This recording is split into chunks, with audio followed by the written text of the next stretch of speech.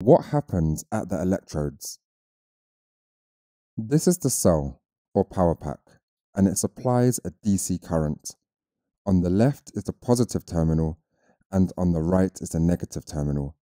From the negative terminal comes a wire, which is connected to the negative electrode. And this is the positive electrode, connected to the positive terminal of the cell or power pack. Here I'm drawing the negative sign because this is the negative electrode, and here I'm drawing the positive sign because it's the positive electrode. The negative electrode is known as the cathode, and the positive electrode is known as the anode. The two electrodes are dipped into a container containing the electrolyte. The electrolyte is the ionic compound being broken down by electrolysis. In this case, it is molten lead bromide. Molten means the ionic compound has been heated to very high temperatures and melted into a liquid. The strong ionic bonds have required a lot of energy to overcome the strong electrostatic forces of attraction. The chemical formula of lead bromide is PbBr2. It's an ionic compound containing one Pb2+ ion and two Br- ions. The lead cations will be attracted to the cathode, and the bromide anions will be attracted to the anode. As opposites attract, the same charges repel. It's question time. Attempt these questions to check your understanding.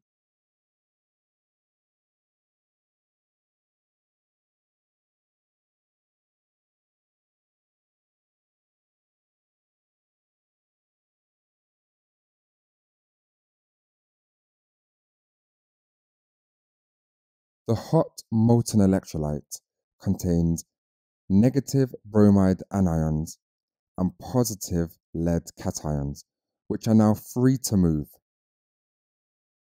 Now what happens is the electrons flow out of the negative terminal of the cell or power pack. They flow in one direction towards the negative electrode, the cathode. Whilst the electrons are moving in the metal wire, the ions are free to move in the electrolyte, as there are no ionic bonds holding them together. Therefore, the positive lead cations are attracted to the negative cathode, and the negative bromide anions are attracted to the anode.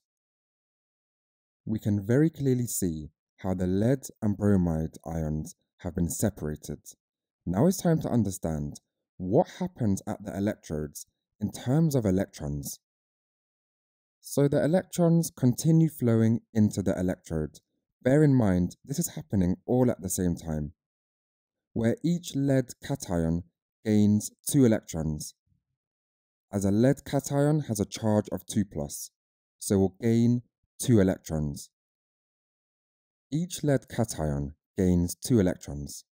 We can see from the diagram how the lead cation becomes a lead atom, and around the cathode forms lead atoms, pure lead, which was once bonded to bromide ions in the lead bromide. We can show what's happened at the cathode using a half equation. Pb2+ has gained 2 electrons to form Pb. So whenever you're explaining what's happened at the electrodes, all you're doing is answering, has the ion gained electrons or lost electrons, and what has formed? It's question time. Attempt these questions to check your understanding.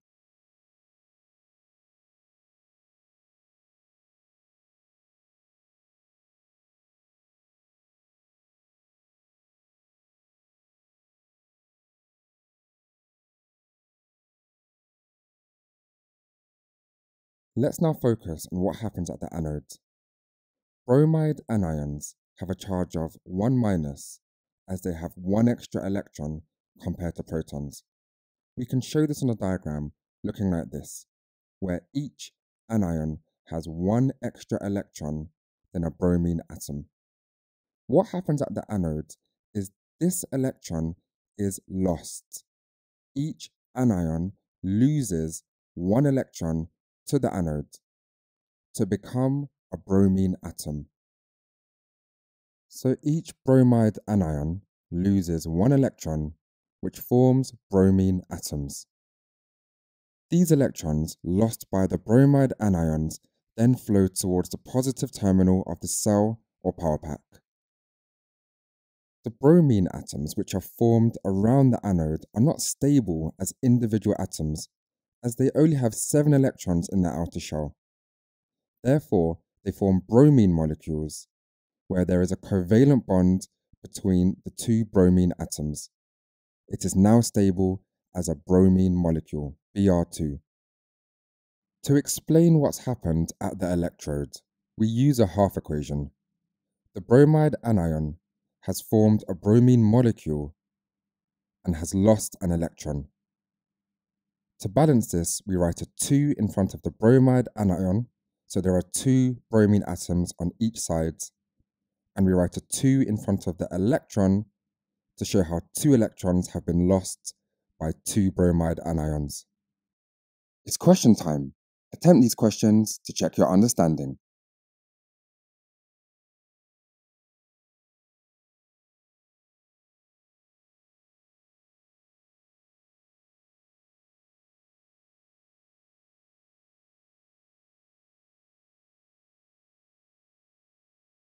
As the lead cations have gained 2 electrons to form lead atoms, we say reduction has taken place. The lead cations have been reduced. This half equation shows how the bromide anions have lost electrons.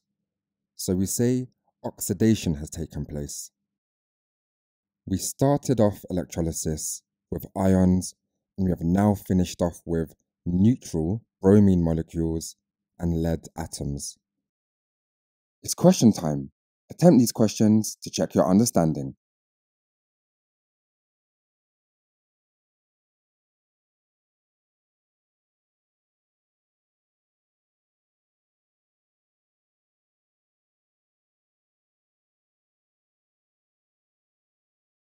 Pause the video here to practice the keywords. The answers will follow.